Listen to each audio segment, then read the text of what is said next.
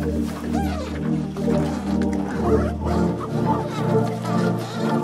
up, everybody? Welcome back to another Mullet Man episode. I am with my buddy Rick, Night Stalker Guide Service. Y'all remember him from the last video. Y'all love the flounder gig and stuff. So back here tonight, it's like 11, so we're gonna go see what we can get done. We are trying to get back to town tonight, so it's gonna be a super long night. We got like a 5-hour drive back, so we're gonna see how many limits we can get in the boat, and then come back, clean them, and got a long drive ahead. So that's where I really want you watching. I'm gonna work this shoreline to start with y'all on the shallow side. Whole idea with that is I'll put you in the right spot. When I say go, go. Simple. All right, guys, Rick just gave us our little flounder gigging 101 tutorial. He fired up the old fan, and water clarity's pretty good. Mullet jumping everywhere. Mullet in the mouth, in the face. But let's see if we can find a flounder real quick. All right, guys, first fish of the night coming up.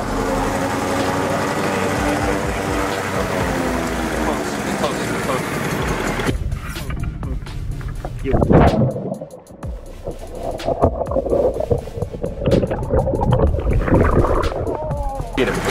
There you go. Nice and easy. Big flounder. Oh, big old boy, baby. That's what I'm talking about. That's my biggest flounder, guys. Wait, you think he's 20? Yeah, 20 inches. Heck yeah, baby. That's a good one to start with. Heck yeah. Alright, Braxton and Brad's turn now. I'm gonna let them have some fun. Guys, it's my biggest flounder yet.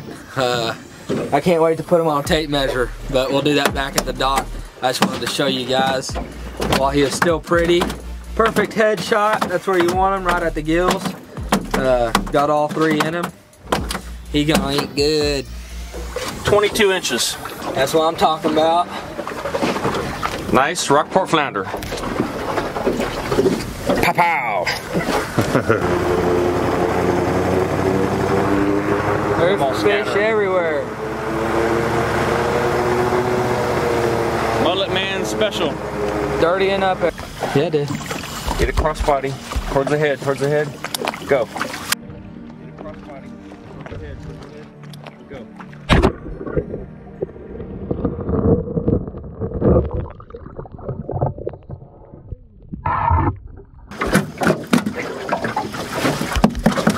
Good boy. Bradley, you're up. I know you've been waiting back there. Am. There you go. Money in the bank. There you go, guys. Number 4 in the boat. Braxton's up. See if we can get a few more. Yeah, buddy.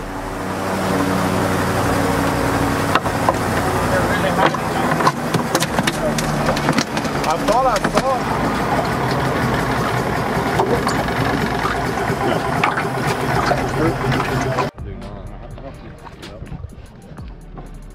Go.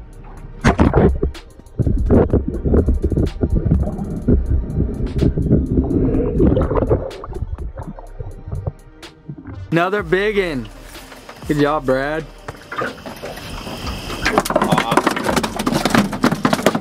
Yeah. Heck yeah. I'm up again, baby. Hit him. There you go.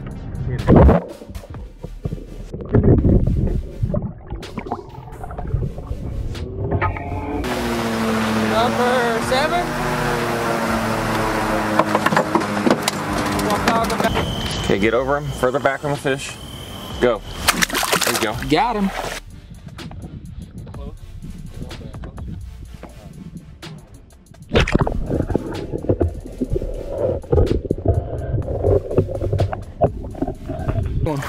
Nice fish. There we go.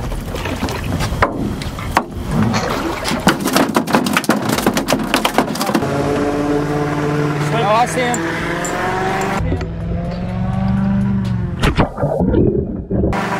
Get it. Nice. Got a runner. Got what you asked for. There you go. Got a runner.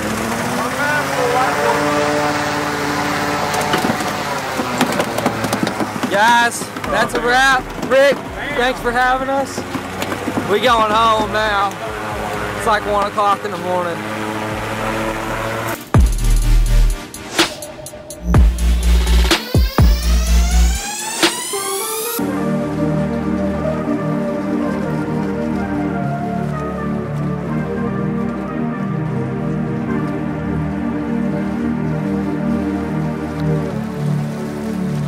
Gonna lay these fish out, get some pictures, clean them up, then hit the road.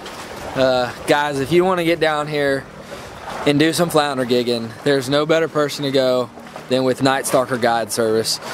This is my second trip with him. I follow him on Facebook. If you don't, I'll leave his link in the description with his number. But I watch his Facebook. He posts all the time. Every trip that he does, he puts on Facebook, and it's nothing but limits. So, big fish too.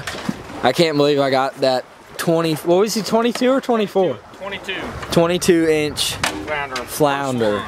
So that was pretty fun, but he's gonna show y'all how to clean these flounder real quick, and we're gonna hit the road. So if y'all are new to the channel, make sure you go back and watch the other video I did with Rick.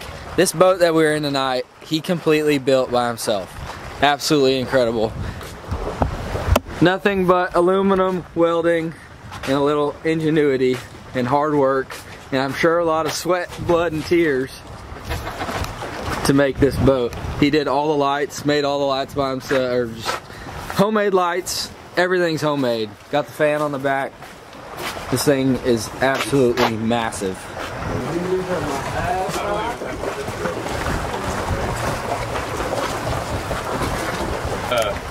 Do this one to prep for doing stuffed flounder like you would do on the grill or in the oven. First, we're going to scale it. Stainless steel curry brush is the best thing ever invented for scaling fish.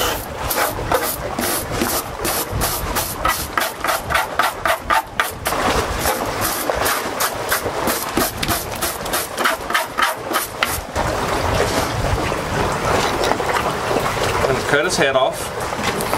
It's right here behind the fin. Right through the backbone. And right here, you can see the eggs.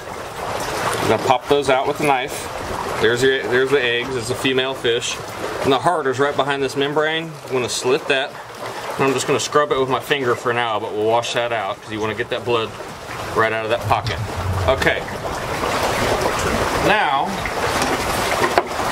to do stuffed flounder, we're gonna cut right down in line with the backbone. Down to the backbone like that. And then I'm going to fillet out to the edge without breaking through the skin. Just following right along the bones. I don't know if y'all can see that here. But I'm not breaking through the skin on the outer edge if I can avoid it.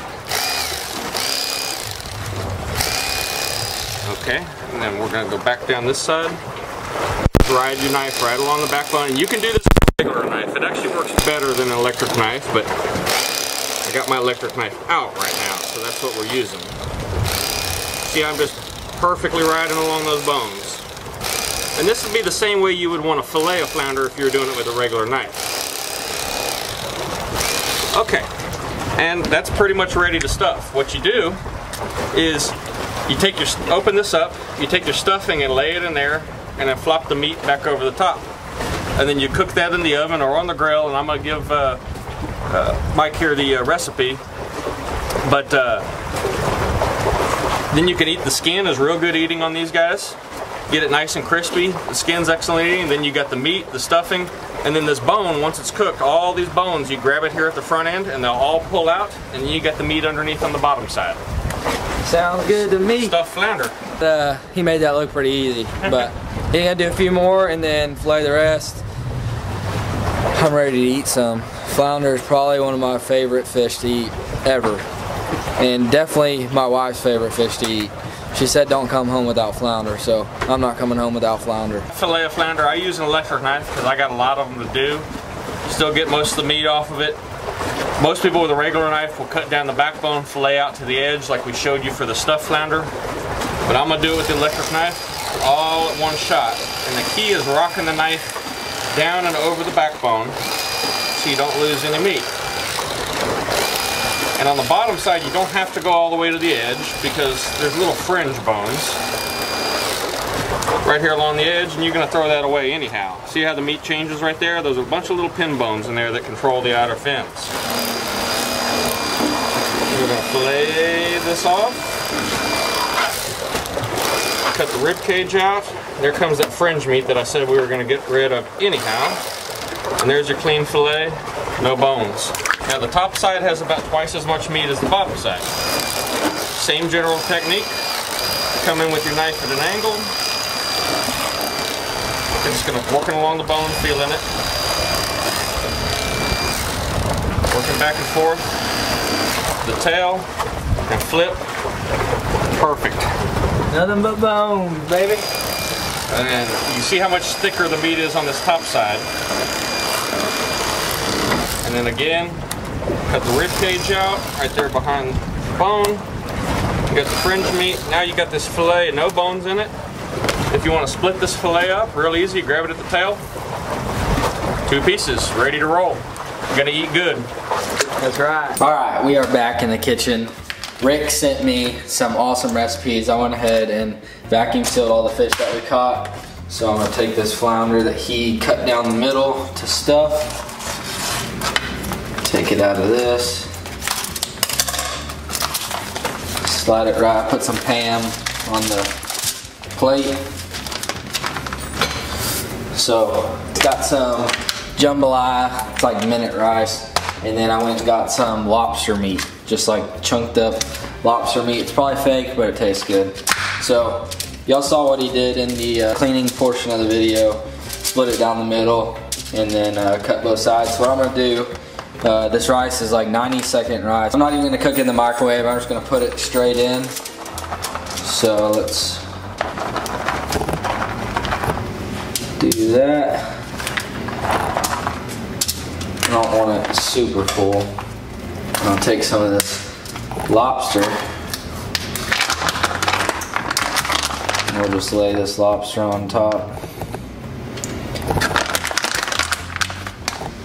Super simple recipe. Basically put whatever kind of stuffing you want in it and season it up. Throw it in the oven for 15 to 30 minutes, depending on how big your fish is. You just fold it up like that. That looks awesome. So, take some critter glitter. Just sprinkle it on. He said the skin is the best part, so I'm putting some on the skin. And then what we're gonna do, take some Pam and just spray that skin so it can crisp up. Put it on broil for the last 2 or 3 minutes to crisp that skin up. But that's all you have to do. Chunk her in the oven. Oven set to 350, and we'll give it about 15 minutes. Check it when all the meat is flaky and white. We'll put the broiler on for 2 or 3 minutes, pull it out, and see what she tastes like. Oh yeah, the skin's nice and crisp. That looks delicious. Let that cool down for a second, and then we'll give her a try. All right, we're gonna try to take one of these sides off real quick with the skin. Oh yeah, that is nothing but meat right there. Lay that right there. Get some rice and some fake lobster. Stuffed flounder. See if it tastes amazing. All right, let's get a piece of fish with some skin.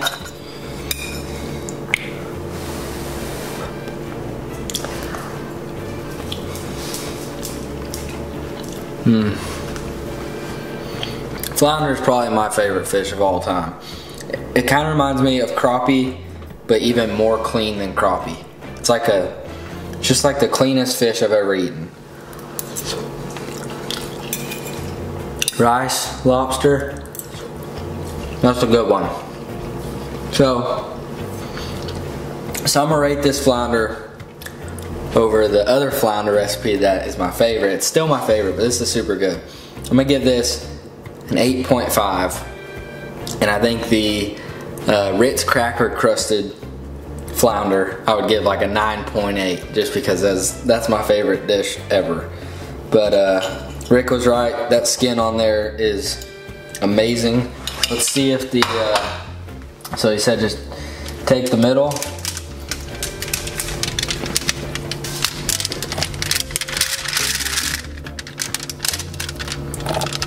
And all the bones come out. Just like that. We can scrape that little bit of meat off of those bones. But that is nothing but pure goodness right there. If you enjoyed this video, leave in the comments. I am definitely going back with Rick in the future because Flounder's so good and he can put you on the fish super easy. He makes it look easy anyway. But that's gonna wrap this video up.